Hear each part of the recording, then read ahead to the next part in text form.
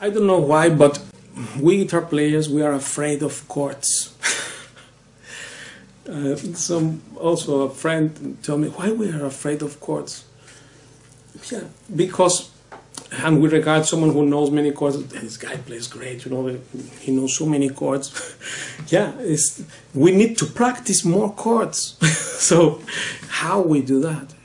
In my method, which I designed with 9 levels, we practice with different pieces and in different tonalities, etc. And therefore, slowly, not so slowly, but I mean gradually, we will get to have a bigger vocabulary of chords there, which are usable for our style also.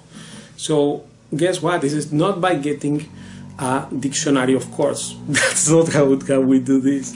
We have to do it applied in practice, because there is, in theory, there is no difference between practice and theory.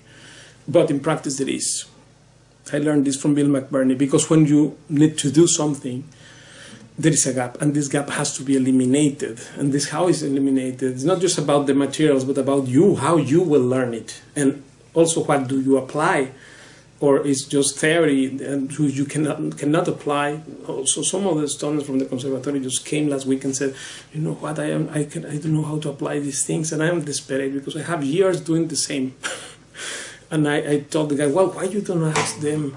Just tell the teacher that why you want me playing the same things? Tell me something else. And he said, yeah, I said it, but they said no. This is not necessary. With that, you are okay. Of course, it involves an effort from the teacher to do it. Right? Teaching is far more difficult than playing. If I would have to play only, then I have no problem. I sit and play. But if I have to make you play, my success is to make you play better. So I want to make others play. This is how I enjoy it. This really is a big challenge. And it's more fun, but it's so difficult in the sense that you have to invest the time. You see, this channel has 2,500 videos. It took me hours and years. You have to sacrifice things. So if you want to get away easy, then you say, well, that's not necessary. Yeah, of course, but this guy has hunger of new things.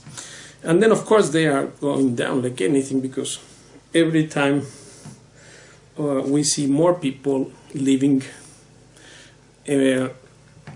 institutions, bureaucratically settings or bureaucratic schools, let's say, where the teacher doesn't care about the thing. But if you want to learn properly chords, then you just need to practice them. How can you practice it? This is what is about my method. So if you want to join in Skype, then you are welcome from the scratch. You can learn it, and then you will know why. Because in flamenco we need bassier chords. We will not use so high chords unless it is for ornamentation or that, because you need to play strumming. You will mainly play bassier chords. This is one thing which is very interesting, and because of the rhythm feature on this style.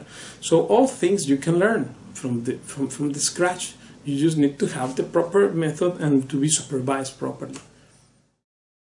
Me ayudó porque descubrí ahí la improvisación. La improvisación es algo que yo pienso que cada músico del estilo que sea, del clásico, del flamenco, de cualquier otra música, debería debería aprender, porque en la improvisación te da mucha libertad y a la vez te da mucho conocimiento de dónde estás tocando, de cómo estás tocando, de qué armonías están en cada momento, ¿no?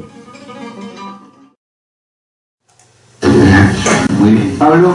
Sí, Paco, ¿qué es para usted la música popular y qué es la música elitista? Yo creo que la música elitista es el refinamiento de la música popular. Por ejemplo, el flamenco. El flamenco originalmente es una música popular, la música del pueblo de Andalucía. Pero creo que ya no le pertenece más al pueblo, porque de pronto habemos gente que nos hemos pasado toda una vida encerrados, puliendo esa expresión popular. Entonces ha llegado a un nivel en el que el pueblo ya no tiene acceso, sobre todo a los matices que vamos consiguiendo la gente como yo, que nos pasamos muchas horas elaborando esa música.